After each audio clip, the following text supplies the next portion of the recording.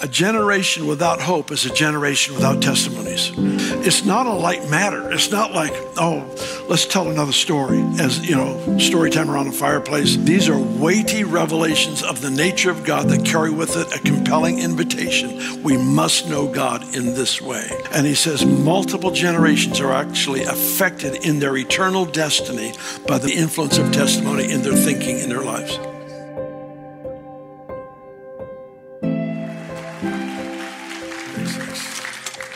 Wow. A lot of shouts in here today.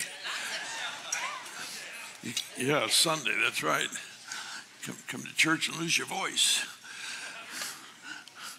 What a way to go. Well, happy Palm Sunday, my goodness. You know, one of the most fun weeks I've had, I've been here 28 years. One of the most fun weeks I've ever had was the week of fasting that we had in January, where we met in the mornings for prayer. It so rocked me, my goodness. And I can hardly wait till tomorrow, because we're doing the same thing again, and meeting at 7:30 in the morning for those of you that are able to join us. Oh my, it just messed me up in a really good way.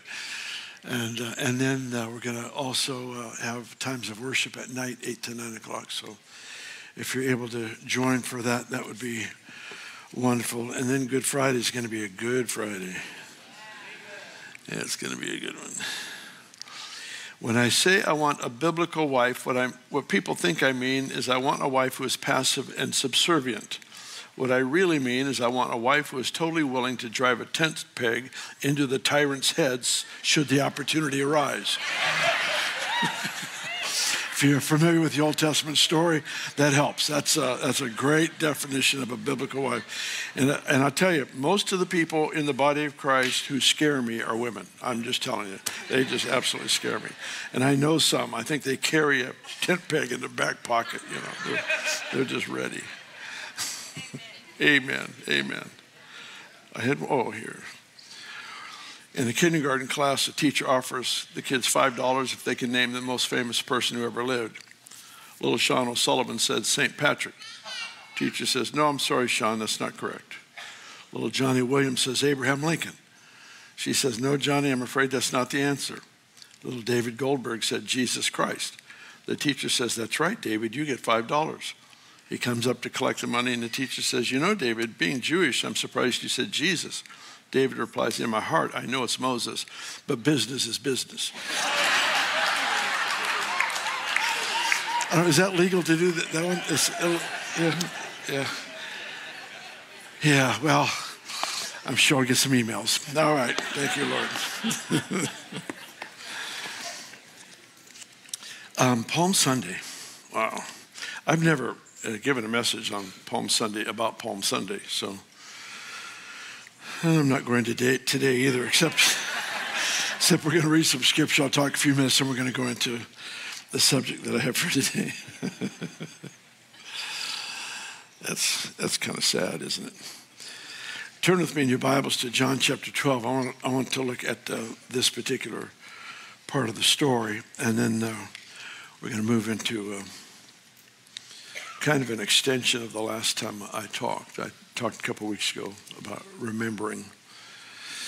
The Lord says, don't forget my benefits. So I want to do a spin-off from that. But John chapter 12, John's account of the triumphal entry of Jesus says the next day a great multitude, verse 12, next day a great multitude that had come to the feast when they heard that Jesus was coming to Jerusalem took branches of palm trees, went out to meet him.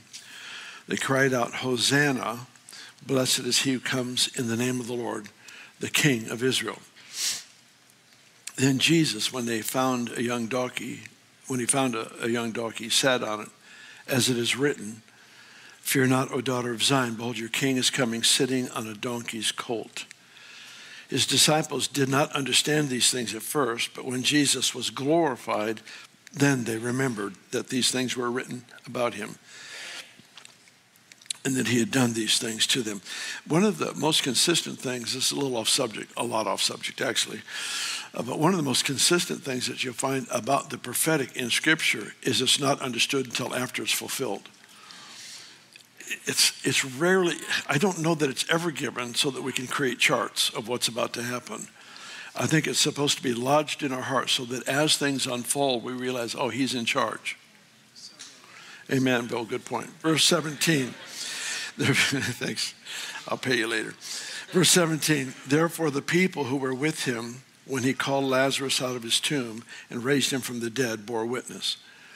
For this reason, people also met him because they heard he had done this sign. The Pharisees therefore said among themselves, you see that you are accomplishing one another. They're pointing at each other. It's so funny, they're turning on each other. They said among themselves, you are doing nothing. Look, the whole world has gone after him. It's such a lovely verse.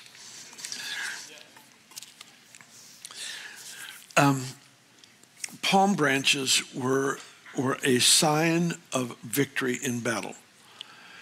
And so when they laid palm branches out for Jesus to come into the city, they were welcoming him as a victorious king. Kings, when they normally would enter a city, however, would ride on a war horse. I don't know how many of you have ever studied war horses. It's fascinating. It's in the Minor Prophets. They talk about them. And war horses were unusual creatures in that they actually could smell and hear war, and they would run to battle. They were attracted to war. They actually could stand, for example, if the owner was in this place of conflict and they were standing next to a burning building, that burning building could actually burn some of the flesh on that horse, and he would hold his position. They were so resolved and so focused in discipline. Incredible, incredible animals. Jesus came not on a war horse, came on a donkey, but not just a donkey, came on a colt. Because this triumphant king came as the Prince of Peace.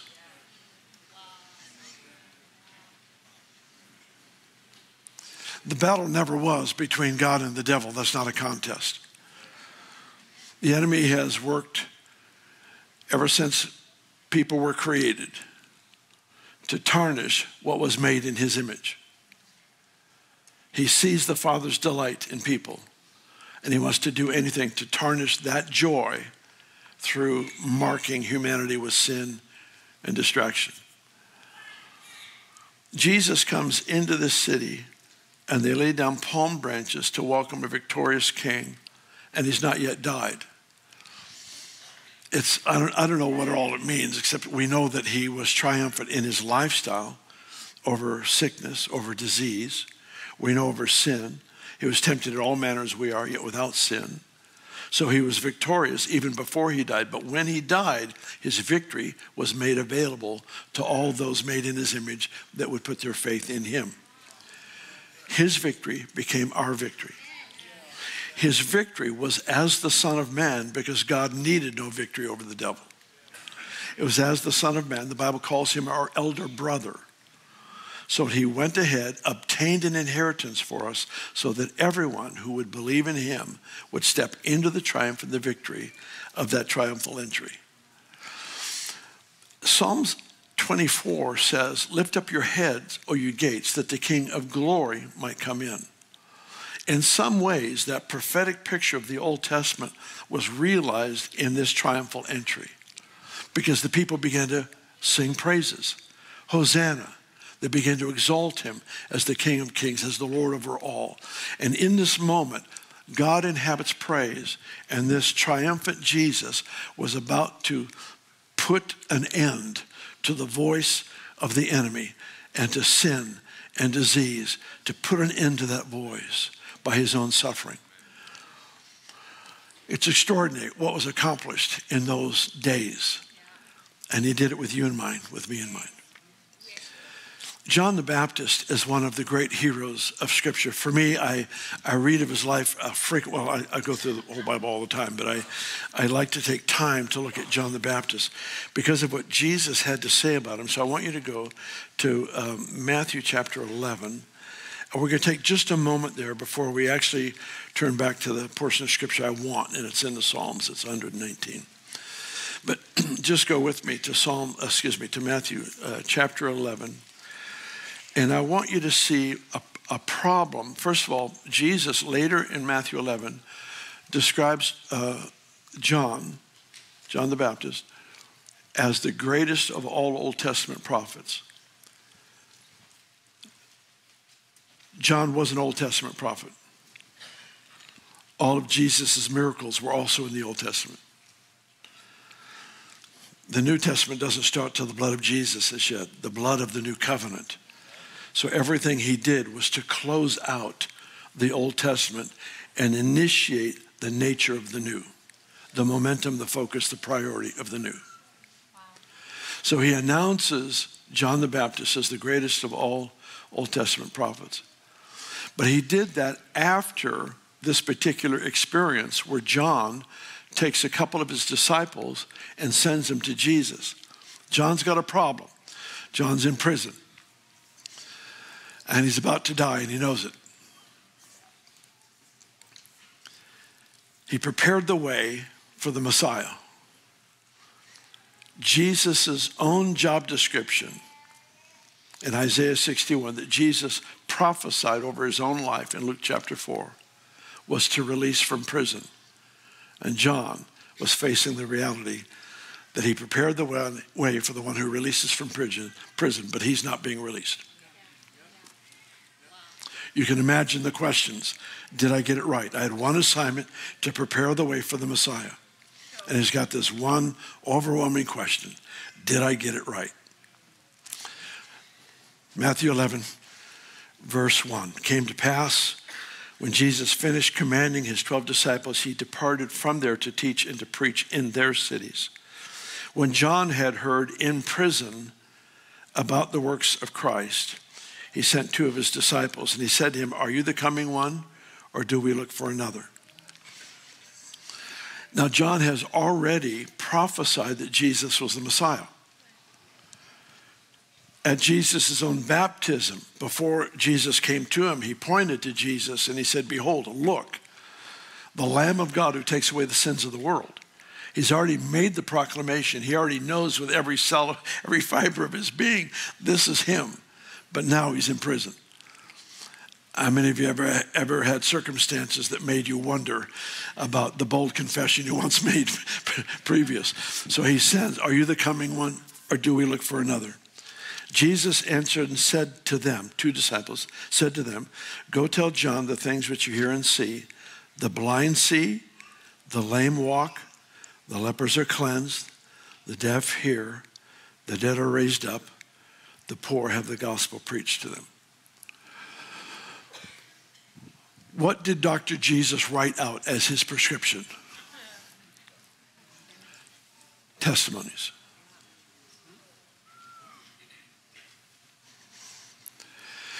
The profound nature of a testimony. I'm discovering my own journey. We've been talking this subject for decades. But the profound nature of a testimony is that it reveals the nature of God, it reveals the covenant of God with his people, and it gives us a personal invitation to encounter and know him in that way. It's a living invitation to an encounter. These stories of Scripture, when you read through Israel's history, you find the times. In fact, I talked about this a couple of weeks ago. You find the times where Israel literally crashed and burned, and when you trace back what started it, is they forgot. They forgot what God had done. The testimony is not a bunch of trivial stories that make us feel warm and fuzzy, that help us just feel good for the moment. They are revelations of the nature and covenant of God. They carry with it such compelling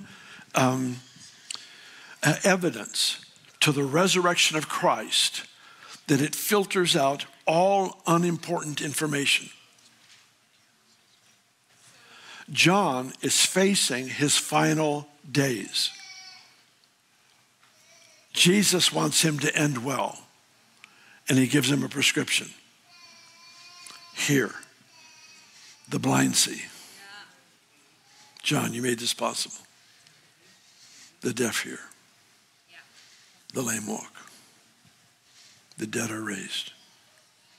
the poor have the gospel preached to them. It's almost like eyes are wandering all over the place, and Jesus says, no, focus right back here. You got to end well, John. You got to end well. The testimony reveals the nature of God, and it actually, I'll show you some verses in a minute, but it actually enhances, I don't know how this works, so let me just ramble and hopefully I'll say something.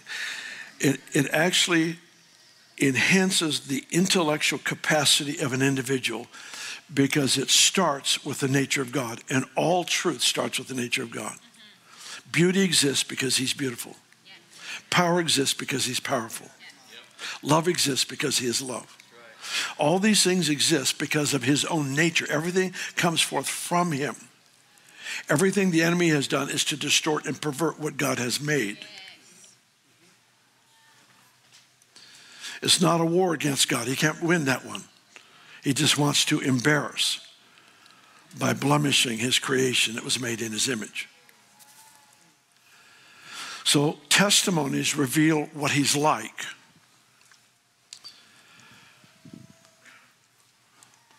I don't know how to do this yet. It's a huge part of my life, but I don't think I have it down yet. So I'm fighting for words here. I feel like there's something more deliberate we can do to record and to meditate on our history with God. I was just at James River, great church in Springfield, Missouri. Bethel was an Assembly of God church, proudly so. I love the assemblies. Some of the finest people I've ever met in my life are assemblies. My mom is here today. Yay, my mom. 95 years young, yes she is. Yeah. So I'm very thankful for that heritage. And I had the privilege, again, I've been going back now fairly often to this great church, little tiny home group of about 12,000 people. Actually, it's up to 13,000. They've been growing. And I have such a wonderful time. And they are hosting a tremendous move of God. And they steward the testimony brilliantly. I get so encouraged. So we had this week, I was there for 3 nights, a week of power, and we had hundreds of people healed. It was wonderful. But the one that just rocked me in some ways the most was a 14-year-old kid that stood up, gave testimony. They have 4 campuses, so we got, their place is packed on a Wednesday night for a prayer meeting. 3,600 people, people all over it's amazing. So the 14-year-old kid stands up and he gives a testimony, how he felt electricity go through his brain and he is now no longer autistic. No longer autistic. God healed him. And just a pile of others. In fact, I have a video I was going to play, but it's 12 minutes long. And so I'll wait for a Sunday night. We can do the 12-minute version. But it's just so wonderful. So last night I was at one of our local restaurants and sitting there eating. And this young lady comes up to me, asked, "Are you Bill Johnson?" I said, "Yes, I am." She said, "I knew that." But then she starts crying. She says, "I was at your healing rooms today." And then she pulls out of her pocket hearing aids. Because she couldn't hear, and now she can hear perfectly. And she's standing at the table. And was about 6 or 8 of them in their group. They all ended up coming over to the table and giving them hugs and cheering them on and honoring them for making the journey that they did, because that's what he's like. That's what he's like. I'll never forget the day I laid hands on little girl about 5 years old, born deaf. And I prayed for her, nothing happened. Then I remembered I'd ministered to the mother earlier in the day, and she had some spiritual issues. And so I thought, well, maybe it got passed on. So I just prayed simply over her and broke that thing, and then prayed again for her ears. I'll never forget the look. This little girl has never heard anything. And all of a sudden she goes, She starts looking all around because this room is filled with sound as sound begins to cascade into this little life. Because that's what he's like. I remember here on a Sunday night, somebody came up to me and said, a woman just got healed of deafness. And I said, well, where is she? She was in the back over here. So I came running over to her and wanted to talk to her to find out what had happened, not realizing she's never heard a word before. She doesn't know what words are. Never heard a sound. No sound. No sound ever. And I realized she doesn't know what I'm doing. And a family member was there, began to sign, began to explain the story, how her ears opened up right back over here. And she kept pointing to speakers that were up in the ceiling. Wow. And the family began to work with her to learn to speak because she had never heard words or speak words. That week, she began to speak and speak in full sentences, but her first word out of her mouth was Jesus, which is a real good start. So she learned who did it. And right back over there. It reminds me of one of our young men was down at the mall and saw this man with a very serious limp and walked up and asked if he could pray, and family members with him, and he didn't respond, but the family members said yes. So I prayed for him. Come to find out he had a gunshot wound, of all things, and was prayed for and was completely healed. So he's walking around, and then our young man noticed this guy didn't say anything. So he asked the family, he said, can this man not speak? And they said, no, he's never spoken a word in his life. He said, well, can I pray for that? And the family, of course, you're on a roll. Let's go for it, And so he prays for that, and the first word out of his mouth was Jesus. His tongue was loosed, and he began to speak. All of these are stories that reveal his nature. And maybe the one that rocks me the most was a 14-year-old girl from here, went on an outreach with some of our teams down to San Francisco. And there was an elderly gentleman sitting on a curb on a street corner. And she just sat down next to him and began to share the love of Jesus with this very elderly man. And he opened up to the gospel and was born again. Such a wonderful display of God's mercy and power came upon this guy's life as he's literally just overwhelmed by the goodness of God as he meets Jesus. She gets up, she's praying, talking to other people. After a while, half hour later, she hears sirens. She follows the sirens, and this man had passed away. The man that she just led to the Lord. It's just like him to do that. It's just like him. That's what he's like. That's what he's like. To take a 14-year-old girl out of a small town of Redding, take down to San Francisco, sit next to this guy who's right at the end of his journey, and introduce him to Jesus. That's what he's like. See, these stories reveal his nature. And John's assignment was to prepare the way for the Messiah, which he did so profoundly, so beautifully. But Jesus wanted him to end well. And he said, the blind see, the lame walk, the deaf hear, the dead are raised. This week, I sat with a pastor and family at an evening meal after a service, and in walked a couple, and the pastor's wife, Debbie, said, this is the woman that Uncle Willie, her uncle was my grandfather, Wilhelm Morken, and she referred to him as Uncle Willie. This is the woman that Uncle Willie raised. When she was a year old, she drowned. And my grandfather took her and prayed over her, and she was raised from the dead. That's what he's like. Now she's a lot older. And in a place of celebrating the kindness and the goodness of the Lord. That's what he's like. Every story reveals him and potentially our life, our journey. I want you to look at some passages with me out of, we got to do this quickly, so out of Psalms 119, and then I'm going to take you to Psalm 78, and I'll see if we can do this quickly. Psalms 119. Don't worry, we're not going to read the whole thing. It is the longest in the Bible.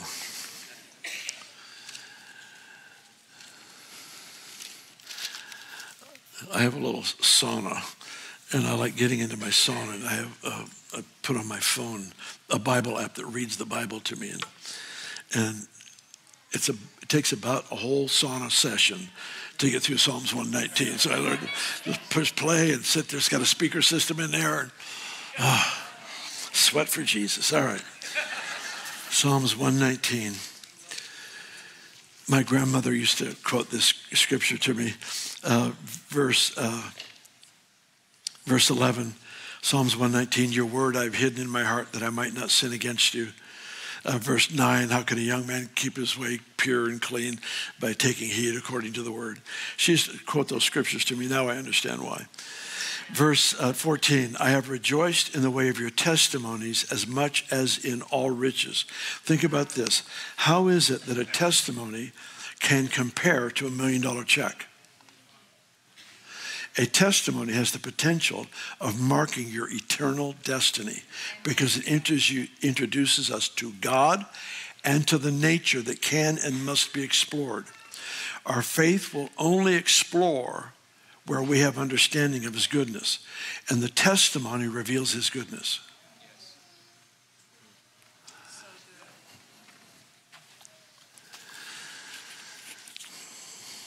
Verse 31, I cling to your testimonies, O Lord. Do not put me to shame. I will run the course of your commandments, for you shall enlarge my heart. I don't know if you've ever prayed this prayer. It's in the scripture a few times. Enlarge my heart. One of the places, enlarge my heart that I might fear your name. The heart is the place that faith comes from. The heart is the place where relationship with God is developed. I want a big heart because I want to experience more of a big God. I want large faith to flow in and through me. So I need the enlarging in my heart. And he's declaring here that testimonies have an effect on the size of our hearts. Okay, let me put it this way. You're making me work real hard today. That's okay. All three services have been the same so far. So I never fault a person for the size of their brain, but the size of their heart is their responsibility.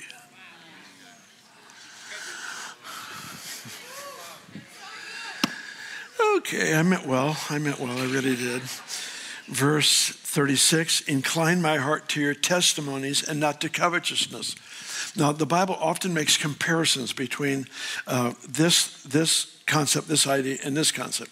Whenever there's a comparison, it's because they're interrelated, even though they oftentimes, especially in Proverbs, don't seem to be connected at all. Here he says, incline my ear, make me receptive to the good news of your testimonies and not to covetousness. What is he saying? Testimonies help to refine values to where we're inspired to healthy desires and wrong desires are killed. Testimonies help to reveal to us the nature of God that gives us permission to dream, but it also shows what dreams are illegal. This testimony.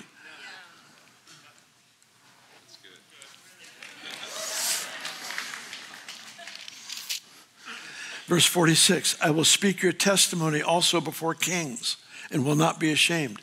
I will speak your testimonies before kings and not be ashamed.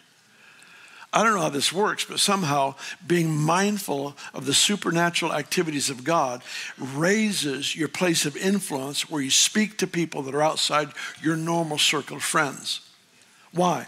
Because God can trust you with influence, because you're speaking of his nature. You're speaking of his history with humanity.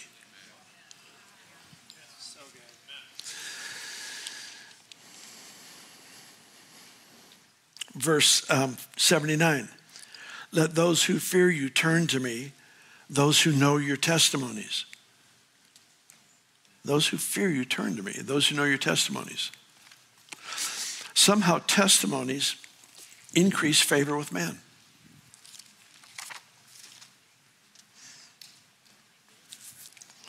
Yep,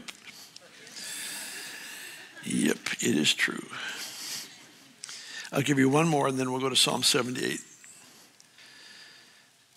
Verse 99, I have more understanding than all my teachers, for your testimonies are my meditation. I understand more than the ancients because I keep your precepts. Just think with me here. I have more understanding than my teachers. David's making this proclamation. I've got more understanding. He's not being arrogant. He's saying, look at the effect the testimony has had on my mind.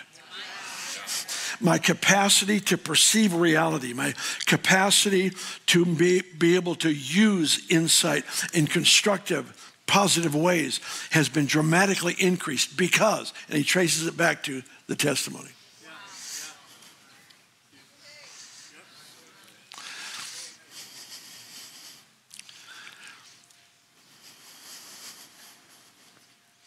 Whatever is true because it's found in the nature of God.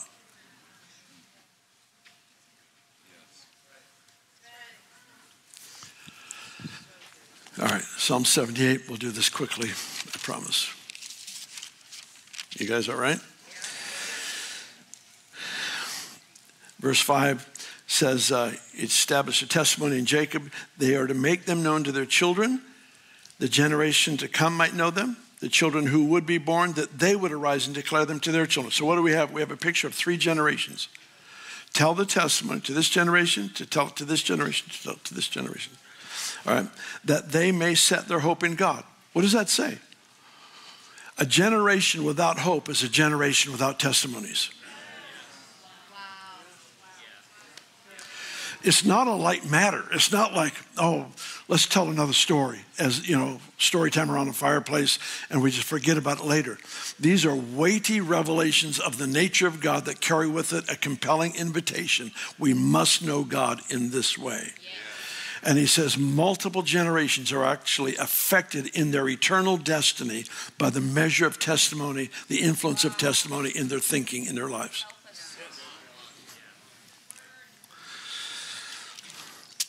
Verse 9 says, the children of Ephraim, being armed, carrying bows, turned back in the day of battle. They did not keep the covenant of God. They refused to walk in his law. They forgot his works and the wonders which he had shown them. When they forgot the works, the testimonies, when they forgot the testimonies, they became cowardly and were not able to face the war they were born for.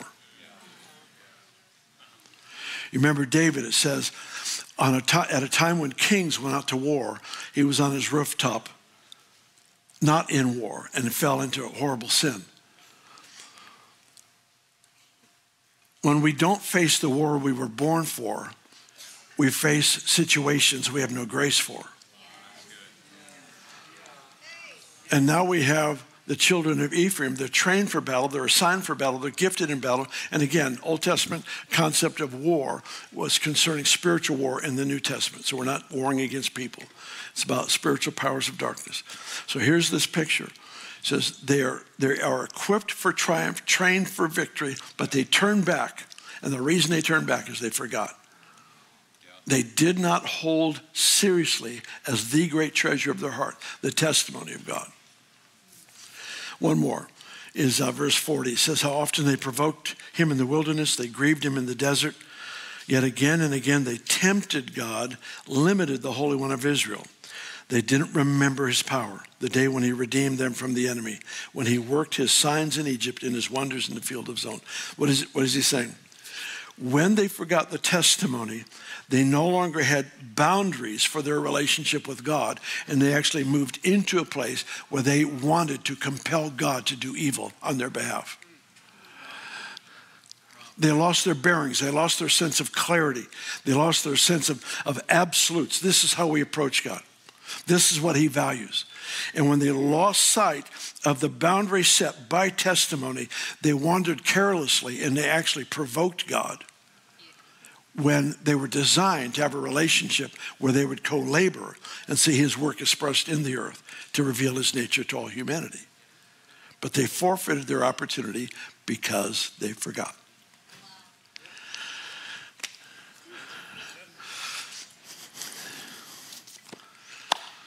I'm pretty much done.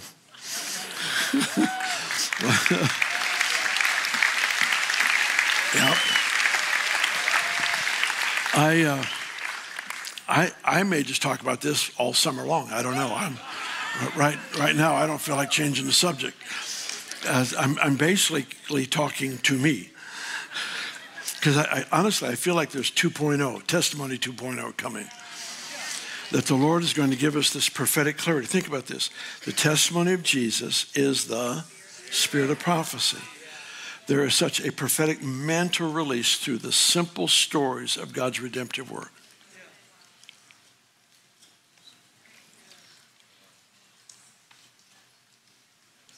I want to keep going to restaurants and having people come up to me with hearing aids in their hands, or crutches, or wheelchairs, or something, you know.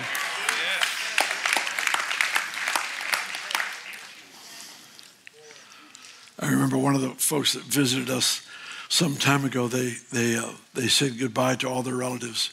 They were from another country. They got in a wheelchair. Doctors didn't think they could make the trip, but they made it. Checked into one of the hotels. And as they're leaving the lobby that morning, the clerk behind the counter said, "Oh, where are you guys off to today?" They said, "Well, we're going to church." And they said, "Well, where are you going?" They said, "Bethel." He said, "Oh, the place where people go to get healed." And they were curious. They said, they knew that because they were going to the healing rooms or Sunday service or something. And they said, "What do you mean?" Because they wanted to get the story. And the gal said, "Well, last week somebody left here in a wheelchair. They came home pushing the wheelchair." So those are the stories you want to hear. These miracles testify of his grace. They do not testify of our significance. This is the normal Christian life. It is not for either it's not for any special person, or we're all special and we qualify. However you want to work that in, I don't care. But it is not the testimony of our significance. It is the hour of the revelation of the nature of God, and it happens through stories. And Psalms 119, verse 111, that I didn't read, said, his testimonies are our inheritance forever. So the full record of anything God has ever done in the lives of people is your personal possession. It's not just what I've experienced. It's not just what you've experienced, but the whole gamut of God's interactions with people. We inherit the stories. It's important. It equips our thinking. It sets our mind in a way to receive the impressions of the Lord, of the miracle he now wants to perform. The things that are happening around the world with our teams, we send them to places that we don't tell them we send them to a hard place. We don't let them know. We get told all the time, "Oh, this place is the graveyard of missionaries. Nobody makes it here." Oh, we don't tell our teams that. As far as they know, it's heaven on earth there. And so we don't let them know it's hard till they get back. And then it's too late. They already know. Honestly, we've just seen, people come out of strokes, resurrections, all kinds of stuff. And it's not just the obvious physical healings. It's the restoration of broken hearts. It's the healing of marriages. It's the fractured minds that get healed. God just restores people's thinking.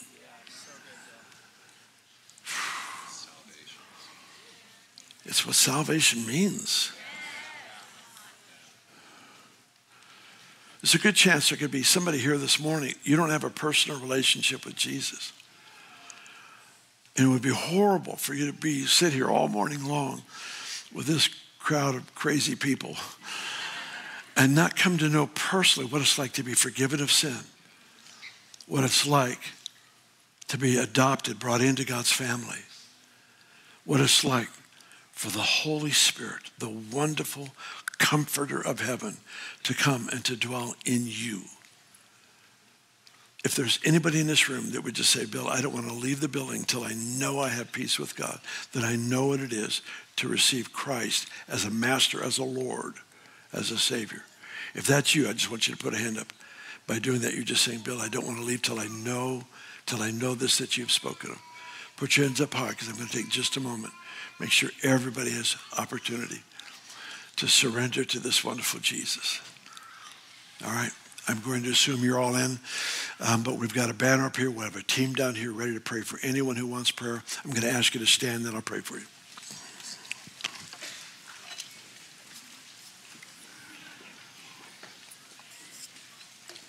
You still alive? Yeah, good. It's better when you're alive.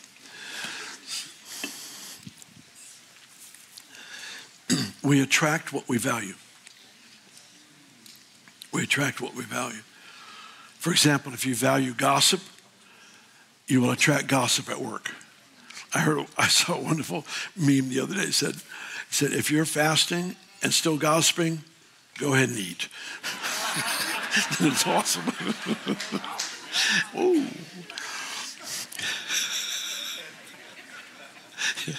Yeah, don't bother skipping meals. It's not working, yeah. But if you value testimony, you'll attract them. There's certain people that like off-color jokes, they attract them. In any workplace, you'll see they attract what they value. So I'm praying right now that a standard gets set in every one of our hearts to hear the stories of God's redemptive work, that we would become filled and impregnated with the revelation of God's natures through stories. We welcome that. Holy Spirit, I ask that you would come even now and establish deep in our hearts Testimony 2.0 for us as a church family. I ask this in Jesus' name. Amen, amen, amen. Hold your places if you would. Tom will come and wrap it up.